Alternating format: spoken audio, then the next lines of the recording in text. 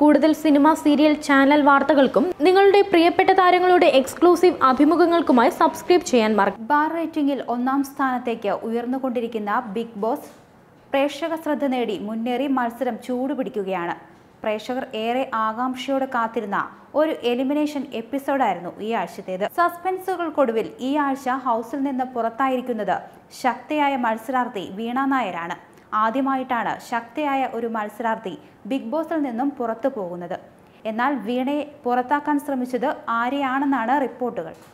ഏറെ ആകാംക്ഷ നിറഞ്ഞ നിമിഷങ്ങൾക്കൊടുവിലാണ് ബിഗ് ബോസ് വീട്ടിൽ നിന്ന് വീണ നായർ പുറത്തുപോയത്. അമൃത, അഭിരാമി സഹോദരിമാർ എന്നിവരാണ് ഇത്തവണ നോമിനേഷനിലൂടെ പുറത്തേക്ക് വരാൻ തിരഞ്ഞെടുക്കപ്പെട്ടത്. സാൻഡ്രയും സുജോയും അമൃതയും അഭിരാമിയും ആദ്യം സേഫ് സോണിലെത്തിയപ്പോൾ ഒടുവിലത്തെ അവസരത്തിനായി കാത്തിരുന്നത് വീണ നായരും പാഷാണം ഷാജിയുമായിരുന്നു. ഇതിൽ നിന്നും ഏറ്റവും കുറവ് ലഭിച്ച വീണ പുറത്തേക്ക് പോയി. നോമിനേഷൻ കഴിഞ്ഞപ്പോൾ തന്നെ വീണയാകും പുറത്തു പോകുന്നതെന്ന് ഏകദേശം ഉറപ്പായിരുന്നു. ഷോയിലെ ശക്തരായ മത്സരാർത്ഥികളിൽ ഒരാളായിരുന്നു വീണ. ആര്യയും വീണയും ടീമിൽ ഒറ്റക്കെട്ടായിരുന്നു. വീണ പോകുമ്പോൾ ആര്യ അതിഭയങ്കരമായി പൊട്ടിക്കരയുന്നത് പ്രേക്ഷകർ കണ്ടതാണ്. എന്തിനായിരുന്നു അത്? ആ കരച്ചിലിനിടയിൽ ആര്യ ചിലതൊക്കെ വീണയോട് പറയുന്നുണ്ട്. ഞാൻ കാരണമാണ് നീയിപ്പോൾ പോകുന്നത്.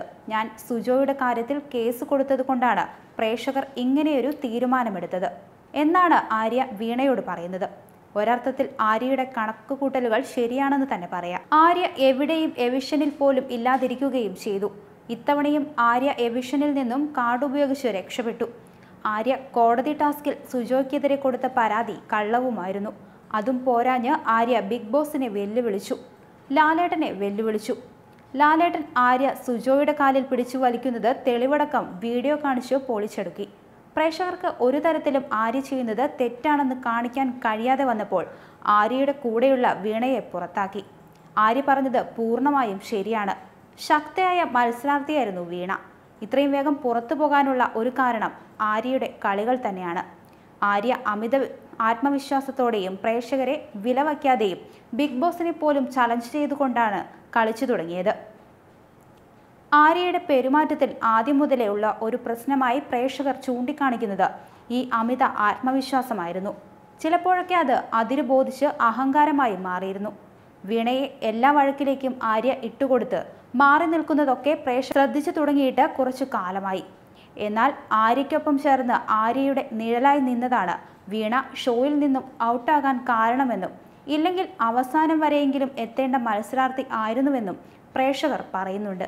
വികാരങ്ങൾ നിയന്ത്രിക്കാനുള്ള കഴിവ് കുറവായതുകൊണ്ടോ ആത്മാർത്ഥത കൂടുതൽ കൊണ്ടോ ആവാം ആ വീട്ടിൽ നടന്ന എല്ലാ പ്രധാന അടിപിടിയിലും വീണ ഉണ്ടായിരുന്നു. ക്രമേണ വീണ ബിഗ് ബോസിലെ വഴക്കാളിയും ഗുണ്ടയുമായി മാറി. കടങ്ങൾ വീട്ടാൻ വേണ്ടിയും ദാരിദ്ര്യം മാറ്റാൻ വേണ്ടിയും വീട് കെട്ടാൻ വേണ്ടിയുമാണ് ബിഗ് ബോസിൽ വന്നത് എന്നുള്ള തുറന്നു പറച്ചിലും നിരന്തരമുള്ള ദാരിദ്ര്യം പറച്ചിലും വീണ എന്ന മത്സരാർത്ഥിയുടെ മാറ്റുകുറച്ചു. പ്രത്യേകിച്ചും 1.5 മാസമെങ്കിലും നിന്നെങ്കിലേ തനിക്ക് കടം വീട്ടാനുള്ള പൈസ കിട്ടൂ എന്ന ചില പറച്ചിലുകൾ ബിഗ് ബോസ് ഒരു ഗെയിമാണെന്നും ദാരിദ്ര്യ നിർമ്മാർജ്ജന പദ്ധതിയല്ലെന്നും അറിയാവുന്ന പ്രേക്ഷകർ വീണയെ കൈവിട്ടു. കഴിഞ്ഞ ആഴ്ചയിലെ ലക്ഷറി ടാസ്കിന് ശേഷം വൻ സംഘർഷമാണ് നടന്നത്. ഇതിനുശേഷം ബിഗ് ബോസിലെ ശീതയുദ്ധങ്ങൾക്ക് പരിഹാരം കണ്ടെത്തുകയാണ് ല.എൻ. അമൃത, അഭിരാമി സഹോദരിമാരും വീണയും തമ്മിലുള്ള പ്രശ്നവും സുജോയും ഫുക്രുവും തമ്മിലുള്ള പ്രശ്നത്തിനും രജിത് കുമാറും ദയയും തമ്മിലുള്ള പ്രശ്നത്തിനും പരിഹാരം കണ്ടെത്താൻ വീട്ടിലെ ഓരോരുത്തരെ തന്നെ ചുമതലപ്പെടുത്തുകയാണ് മോഹൻലാൽ. യഥാക്രമം രഘുവും ഷാജിയും ആര്യയും സംസാരിക്കുന്നു. വനിതാ ദിനത്തിൽ അതിൻ്റെ പ്രാധാന്യം ചർച്ച ചെയ്തുകൊണ്ടാണ് ബിഗ് ബോസിൻ്റെ പുതിയ ആഴ്ചയ്ക്ക് തുടക്കം കുറിച്ചിരിക്കുന്നത്. വീട്ടിലെ വനിതാ മത്സരാർത്ഥികൾ അവരുടെ അനുഭവങ്ങൾ പങ്കുവച്ചു.